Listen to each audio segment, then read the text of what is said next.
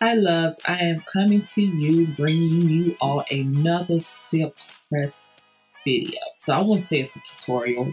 It's not a tutorial, but I like to just show you what I like to do with silk press.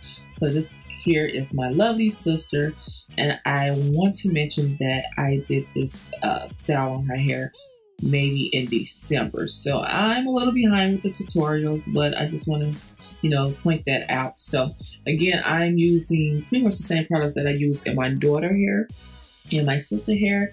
And so originally here, she wanted me to cut her hair off. So that's one thing me and my sister, we don't mind cutting our hair off. So our hair grows back pretty fast, but here she really wanted me to cut her hair off because she thought her hair was severely damaged. But I told her once I look at it, we'll determine how much you need to get cut off. So therefore, when I went in and looked at her hair, I noticed just like certain areas was broke off. So I didn't feel like she really needed to cut all her hair off. And I guess when she synced that it wasn't severely damaged, she agreed. So I'm just showing you how I process as far as blow drying and flat iron the hair. So enjoy.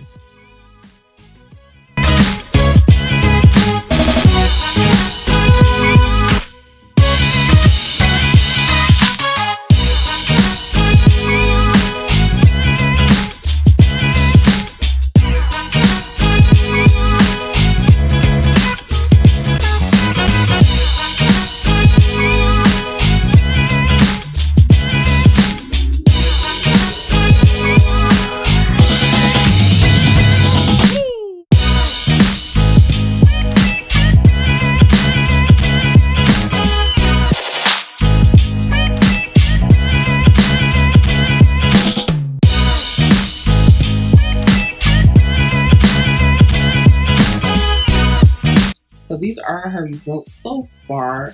She still have bounce in the hair. So I do want to say that I think I cut maybe 2 inches off her hair. I think 2 inches off. I can't recall right now. And see, that's what happened when you wait too long putting up the videos. But yeah, I believe we'll cut about 2 inches off her hair. So yeah, this is the length as we speak. So as I went throughout her hair right there in the back, I'm gonna see in the back, the left side, we're seeing kind of like a breakage there. So I don't know what that was about.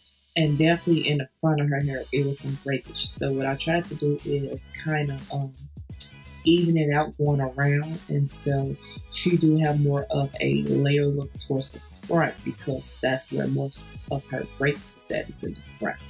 Directly in the front, so and some of the sides. So that's where you kind of see me putting the hair, trying to even it out. And then as I go on cutting her hair, I would just, the final step was me trying to round everything together to make sure everything's even. Throughout her hair in the middle, I mean, it wasn't really damaged, So I did go in because she said she hadn't had her ends clipped in a while, and so and it's hard sometimes cutting your own. Well, it is hard cutting your own hair. You really can't get a precise cut when you cut your own hair. So I cut my own hair, and I try to do the best I can. But if you really want to try to get your hair cut evenly and precise, you should have someone else to do it. So here again, I don't know if you kind of see on the left side, it's a little breakage there, but I don't feel like that it was enough breakage where she needed to cut all her hair off, because she really wanted to cut it in the bob. And she do have color on her hair, so I think she wanted to grow her color out and maybe later on add a different color in her hair. But yeah, I cut some inches off. I think it was like 2 inches I cut off. So again, I'm just going over, I'm not keeping a flat iron on her hair too long doing this, but I'm kind of just giving it a bump. And yeah.